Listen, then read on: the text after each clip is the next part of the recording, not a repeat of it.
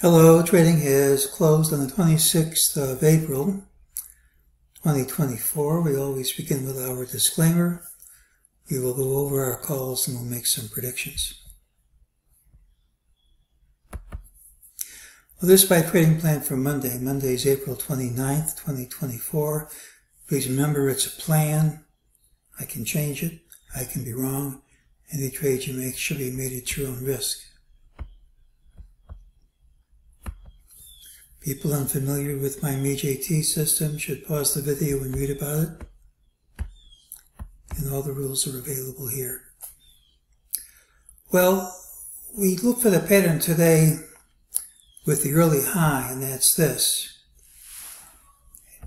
Here's what we said. Look for the pattern with the early high. Monday should have the early low. I said the pattern really wasn't clear. I said we could have a gap and trap, but that wasn't the only way to count it. And if we had it, it could be the end of the leg, but we didn't have it. So there really wasn't a call. These are the patterns we should see next week. Monday has the early low. Note that on Thursday we have Carol Ann's F18 for March 23rd, 2020. Now, a lot of people attach a lot of importance to these dates. I'm not certain this one's going to matter that much. A lot of these dates don't amount to anything. If there is a major change in trend, it tends to occur on these dates with a 3-day leeway in either direction. But the converse isn't true. Just because you have a date, it doesn't mean you're going to have a major change in trend. The only way I could see us having a major change in trend here would be if we had a huge drop into that date. It's possible because sentiment indicators are so negative they almost trigger a buy. And I'm certain they aren't as negative now, but if there would be a big drop, it would probably be enough to trigger a buy. I'm just going to mention it, but we don't have to make any trade based on that now. Okay, let's look at the calls from today. MEJT said this rally was false, it wouldn't stick. It retraced. Said this drop was false, wouldn't stick, and that's retraced. So that's already played out. This is a pattern which usually is a negative pattern. It has an early high and a late low, and it's usually negative, and the fact that it wasn't negative is positive. But we don't know for sure because Monday's open can substitute for Friday's close, and if we open way down here, which as we'll see is entirely possible, then we have the normal pattern. The problem with this is this stopped a lot of resistance areas. First of all, we gapped up, hit higher highs, closed under all the highs. If that's maintained, that's a negative pattern. Of course, if you gap up, all that negativity goes away. Well, here's the daily chart. Here we have our channel. We get a straight line drop through this trend line. The target's to return to the trend line. We did that. Here's the 50-day moving average. That's now resistance since you broke under it. A lot of times markets in correction can play ping pong between the 50 and 200-day moving average. Now, of course, if you gap over it, that negativity goes away. But right now, it's resistance. Here's your RSI, 49.75. Usually when you're over 50, you're going up, and when you're under 50, you're going down. So once again, if you gap up here, you've overcome resistance, you've gone back over 50, you've broken through the trend line. It's all sweetness and light. But if we don't gap over it, this is a target for the end of this leg.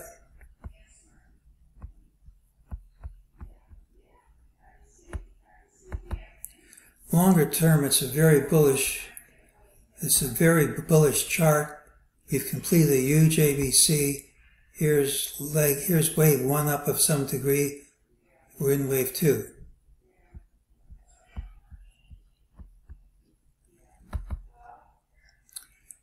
Here's your wave 1. Let's focus in on smaller time frames to look at this wave 2, which I don't think is complete.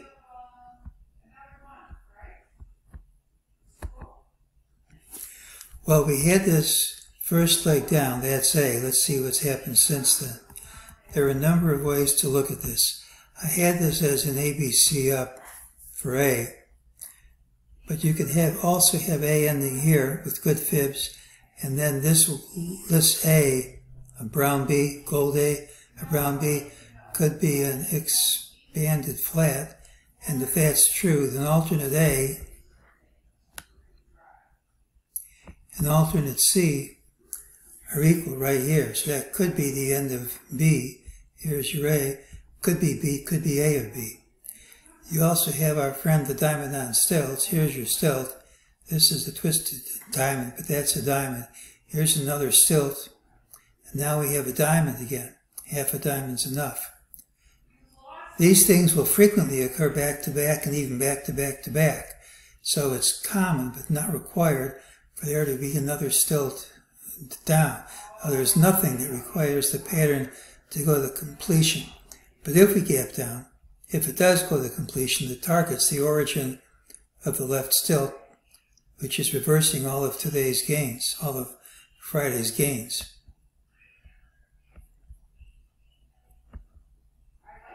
So we have mixed signals. Let's go over them.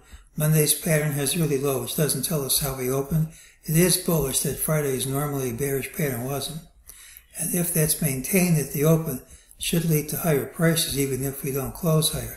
But if we gap down smartly, that kills the pattern. Should know that before the open. It's bearish. We've gapped up, hit a higher high, closed under multiple intraday highs. We've rallied to an area of strong resistance, and there's a wave count compatible with this leg being over. And if you gap up smartly, that kills the pattern.